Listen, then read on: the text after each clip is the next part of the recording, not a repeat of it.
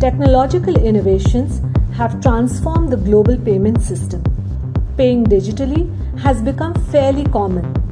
Several central banks across countries are now actively researching on central bank digital currencies or CBDCs to reimagine their role in a digital world. The Reserve Bank of India is also exploring the use of a digital rupee. What is a digital rupee? Central bank digital currency is the digital equivalent of cash. It will be a new type of central bank money that will complement the use of cash but will not replace it. Today, digital or electronic payment transactions that are carried out through commercial banks are not completely risk-proof. The key benefit of a central bank digital currency or a digital rupee is that it will be issued by the Reserve Bank of India and it will be its direct liability.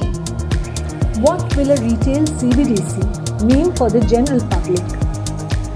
From the user's perspective, a retail central bank digital currency would look a lot like digital payment option that exists today, but will come with the safety associated with central bank money.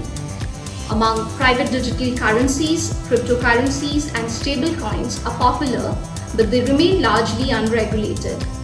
The value of cryptocurrencies have remained highly volatile. The value of stablecoins is relatively more steady and hence they can be widely adopted, leading to concerns about their systemic risks in case they remain unregulated. The rise of digital currencies issued by such private entities has spurred the conversations around central bank digital currencies. Vidhi has published a working paper, A Central Bank Digital Currency for India, Proceeding with Cautious Optimism, which provides a conceptual framework for the issuance of a digital rupee. We are organizing a panel discussion on central bank digital currency, Is This the Future of Money?